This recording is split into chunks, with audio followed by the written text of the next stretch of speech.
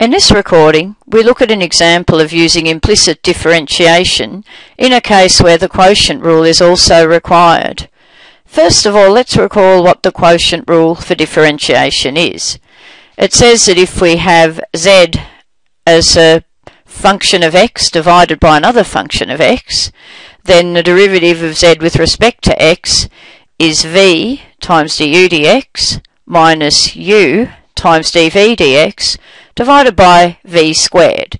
And of course the same thing would apply differentiating with respect to other variables. Like if it was a function of t divided by another function of t, you could work out the derivative of some variable with respect to t, using the same general idea, let's say. Another thing that's useful to recall when we're looking at implicit differentiation is that if we differentiate a function of y with respect to x, it's actually the derivative of that function with respect to y times dy dx.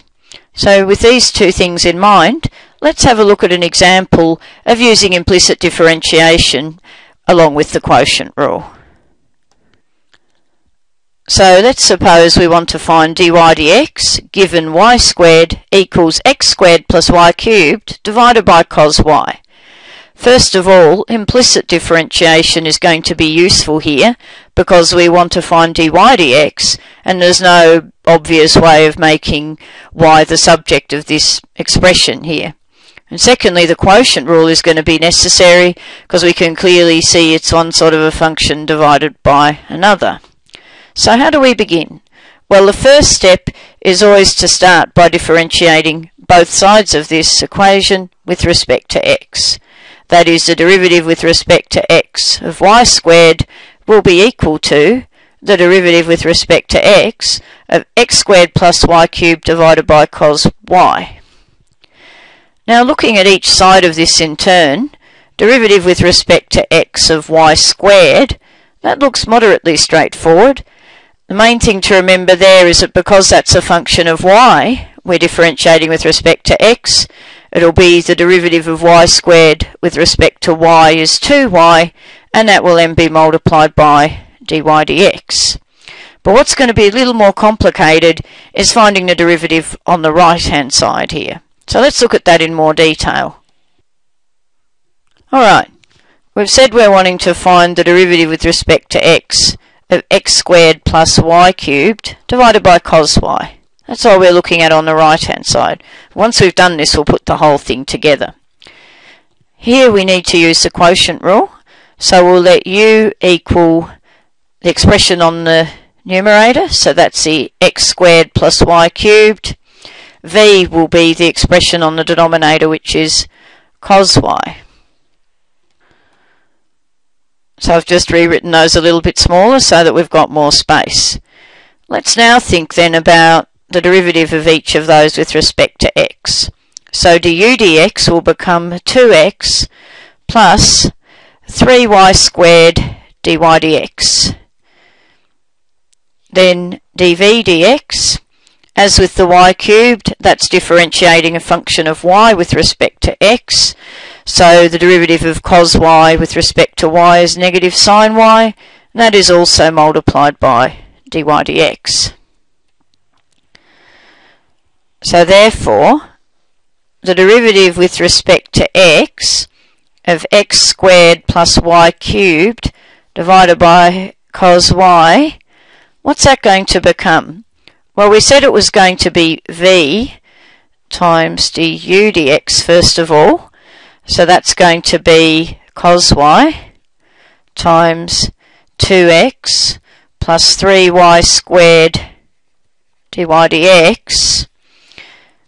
Then that's going to be minus u times the derivative of v with respect to x. So that's going to be minus x squared plus y cubed times negative sine y dy dx.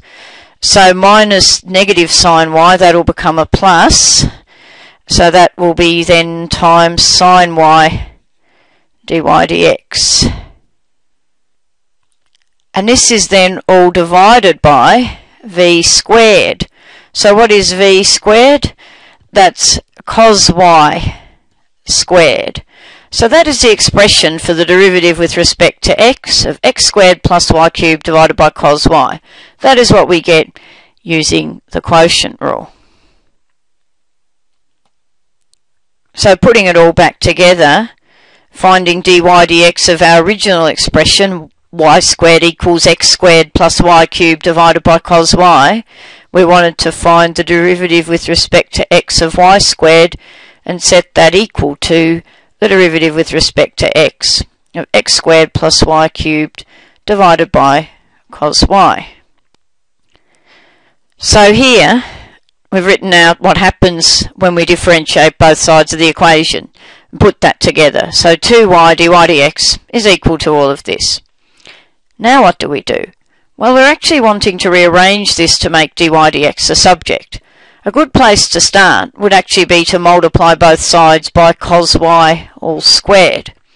When we're having a look at that, that means we're going to get 2y dy dx times this, and I'm going to just write that in the form cos squared y, which often makes that look a bit simpler. So on the left we'll now have 2y cos squared y dy dx. And then that will leave us with what we have on the numerator on the right hand side.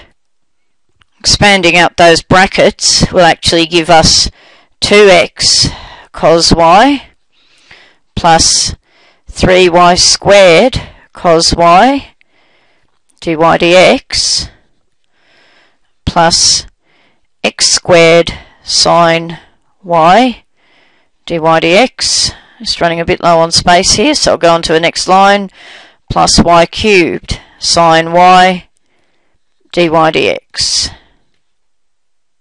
This is all looking a bit messy, but remember that the main objective is to rearrange to make dy dx a subject. All we actually have to do now is rearrange it so that all terms containing dy dx are on, let's say, the left hand side. So I'll do this now as we talk about it. That'll mean subtracting across some of these terms over here.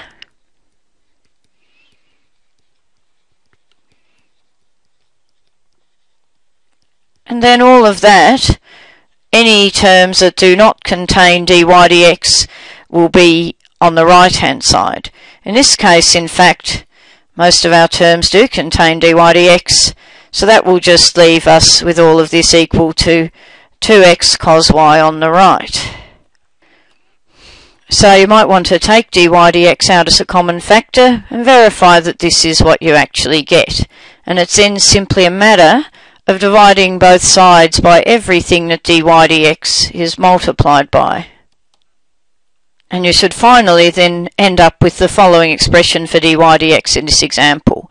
So it can look a bit messy, but the main thing to remember is how to use the quotient rule, then to rearrange everything to make dy dx a subject, and finally just to check you're working at each stage so that you don't accidentally drop off powers or negative signs or the like.